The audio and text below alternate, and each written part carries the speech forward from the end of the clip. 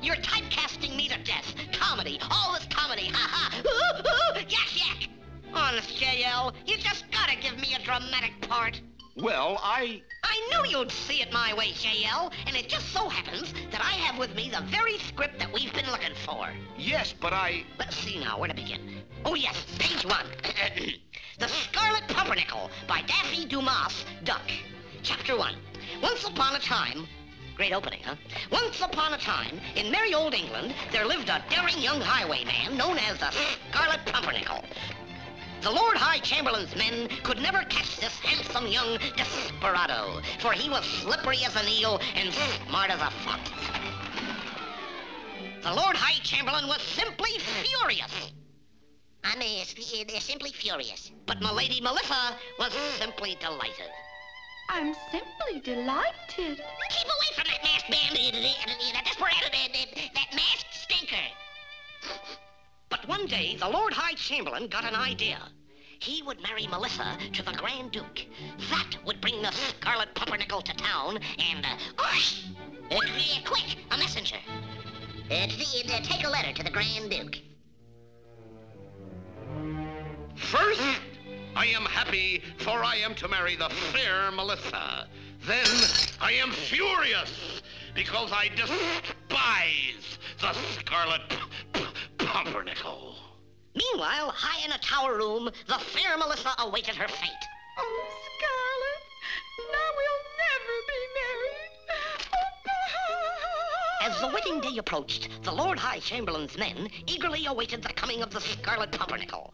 At about this time, at an inn near town, a weary young traveler has just alighted from the Dover coach. How's your cuisine and your good wife, my foul churl of a pheasant? A peasant? Oh, Mr. Nobleman, you honor my humble lodgings. Yes, they are humble, aren't they?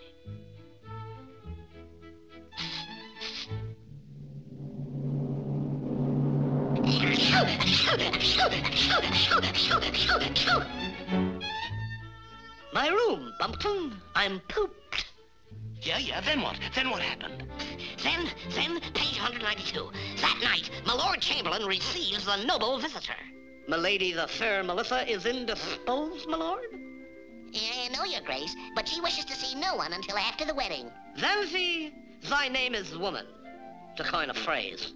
The wedding must take place tonight, my lord. The Scarlet Pumpernickel is about, masquerading as a gentleman. And who might you be, Ira? Mayhap perchance, foppish that I am, I might be the Scarlet Pumpernickel? You? The Scarlet Pumpernickel? That's silly! That's ridiculous! I shall have Melissa make ready, my lord. The wedding will take place right away. This looks like a job for the Scarlet Pumpernickel.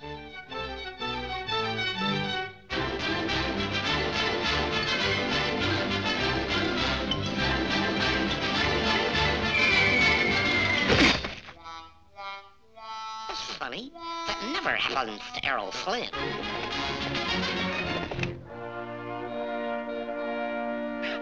Hush, Melissa. Don't be a little fool. Whoa!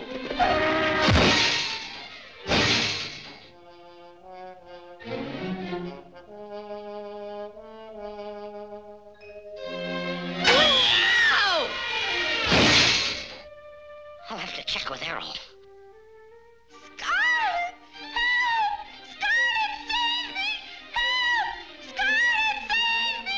So what's to save?